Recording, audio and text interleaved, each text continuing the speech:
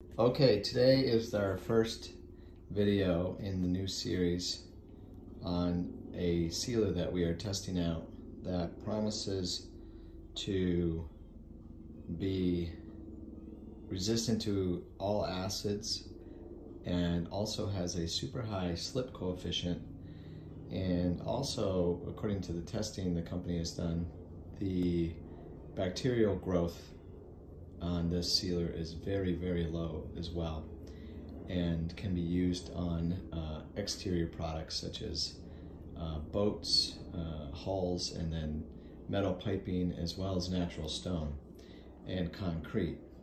In the case of pavers, this is very interesting to us here at Meeting House Designs and Restorations.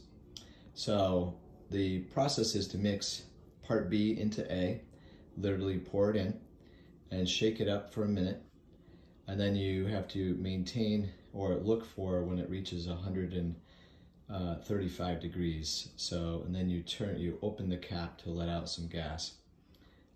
But basically, that's it. It goes through an hour induction period, after which you are ready to dump in part C into the same container A, and then shake that for a minute, and then you are quickly ready to use it.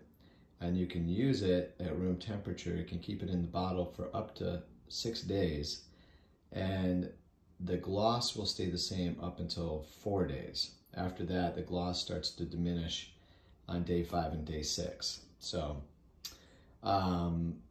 this is at room temp. I'm told you can put it in the refrigerator, standard residential refrigerator, and keep it for 30 days, but I have not tested that yet.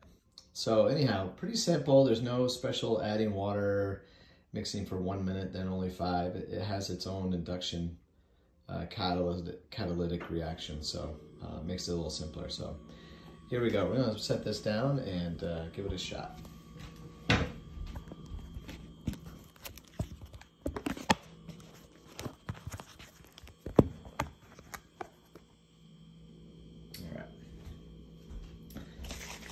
Part A, part B, give them a little shake. Open up A, open up B.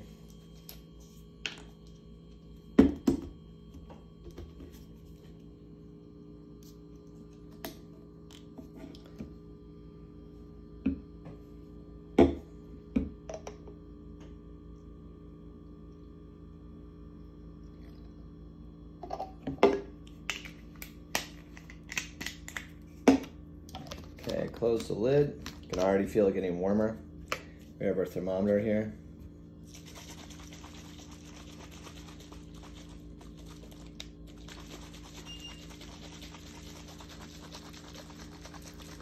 It's been about 10 seconds.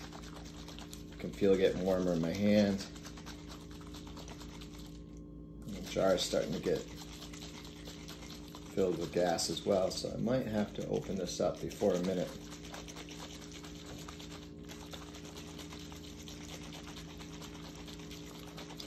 About 30 seconds now. I'm gonna say that's good. Temperature right now is reading 97 degrees.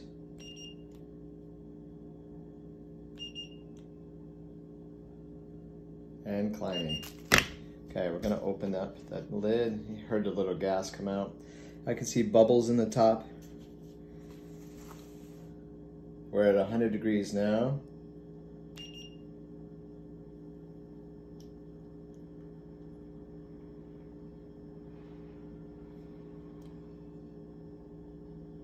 (101).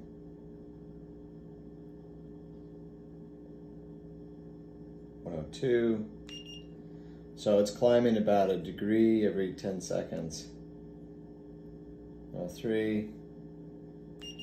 All right, I'll check back. I'm gonna keep the meter running here to see how long it takes it to get to 135 degrees.